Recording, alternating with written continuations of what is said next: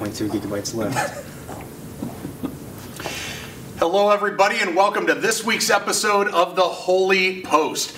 We haven't been able to do one of these in a few weeks since I was at priest convocation and then those 2 summer camps, but I am back. And we are joined this week from the good folks at Henninger's. Henninger's Church Supply in Cleveland. They are the ones who have been working feverishly on our stained glass windows for the past 15 months. And I know you've been saying to me, Father, when are they coming back? Are we even going to get them back? One person said, I know what you did. You actually sold them all, to get some extra money for the church. We did not. But these guys, okay, and even though these guys have faces made for radio, we're putting them on the Holy Post today. So we got Christian, and we got Joe, and we got Dennis, and they are putting in our windows. But Dennis was telling me the story about like what they actually do. So this explains why it takes forever. So Dennis, what do they have to do in order to get these? What do you guys do? Well, after we get them out and we get them back to the shop, we have to put each window in a soak tank for a week with a mild soap, so that all the old putty inside the windows, you can crumble it and take it apart, and then you can actually cut each piece of glass out. When each glass is out, it's physically scrubbed with a wire brush and everything. Each individual, like this piece is that piece. Yeah, every single piece. And before they do that, I got to make a rubbing so that they know exactly how the window gets put back together. That would be a good idea. So it is very meticulous and very hard work. And then as you can tell, each piece is soldered. And any broken pieces in there, they got to get copper foiled, and then also has to be soldered on before it even gets put back into the window. Fascinating. And so then they solder it all back in, but then you got to have these little bar things, right? Because these keep it. Yes, actually before the bar gets put in, it gets put back on a table, and the glazing putty gets scrubbed inside the window, and then they got the white powder that gets thrown on there, and then it has to sit for a week. So all the oil from that putty drains down, then it has to be cleaned, and then the bars gets put on. Wow. That's interesting. And then, obviously, we get our windows back. Now we're going to go into the church because, again, I know you've all been waiting for this. They've gotten a few of them already back in. And this is exciting.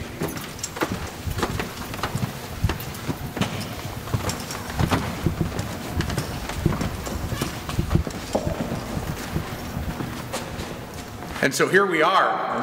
This is the window that you always felt bad for the poor people that were sitting right here, because that sun would just come on in and you would get a suntan at Mass whether you wanted it or not, okay? And so they just put this in. So how do you go about putting it in? I know that there had to be some custom-made trim pieces and all that type of stuff. So how do you make sure that it doesn't fall out?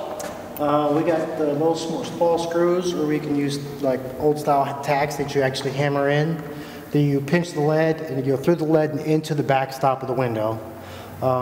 Once that's all in, you can seal it up, and then you get your custom made outside molding, which then gets shot into and pressed against the window. Fascinating.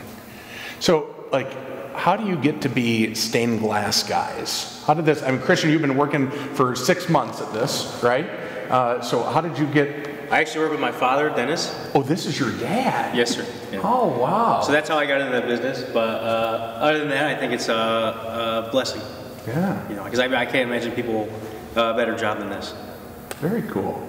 Joe, what about you? How'd you end up here? The owners, I am family friends with the owners. So I've been with the company for almost 10 years now. So I usually do office work, but I get thrown out into the field every once in a while. Oh my gosh. Fascinating. Here's the big question. Have you ever dropped any stained glass windows? That piece right there? No, I'm just... Okay. There's always a comedian around here, isn't there? Always a comedian. Yeah. Have you guys ever dropped it? Yes. Shattered? Yeah, we was uninstalling a window, and it was on the sled and everything, and the sled slid off the scaffolding and went face first down to the ground. Oh. So how'd you inform the pastor of that one? He walked out of the church as it was happening. He probably didn't want to say something in the church that would be bad. When we got it back to him, he would never have known it was broke.